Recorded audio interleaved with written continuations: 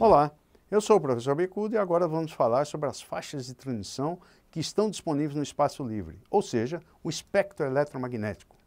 O espectro eletromagnético é controlado pela Anatel e os canais de televisão transmitidos na cidade estão nas faixas de VHF, canais 2 a 13, e de UHF, canais 14 a 69, tudo dentro do espectro eletromagnético. Na TV digital não existe mais os canais 2 a 6, apenas os canais 7 a 13 na faixa de VHF e 14 a 69 na faixa de UHF. Nessa ilustração você vê a posição desses canais. Mais à frente voltaremos a tratar desse assunto. Pois bem, o tamanho dos elementos da antena depende do canal ou canais ao qual ela vai ser projetada para receber. Como visto no espectro eletromagnético, a separação entre o canal 13 e o canal 14 é bastante grande. O canal 13 termina em 216 MHz e o canal 14 começa em 470 MHz. Você vê que tem um gap aí, um espaço aí entre o canal 13 e o canal 14.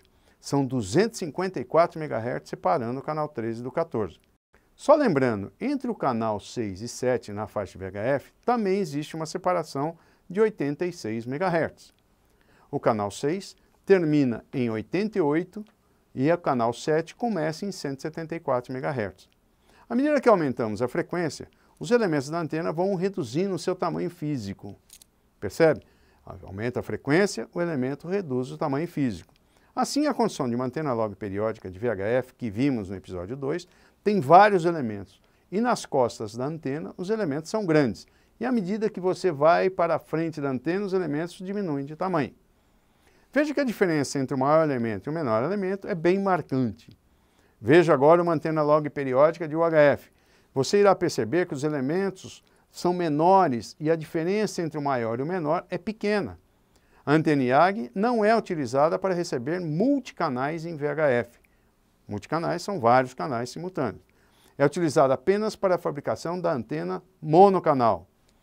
Agora vamos ver uma antena IAG de UHF. O elemento que capta o sinal chama-se dipolo. E como já falei, ele é o contato elétrico com a saída da antena.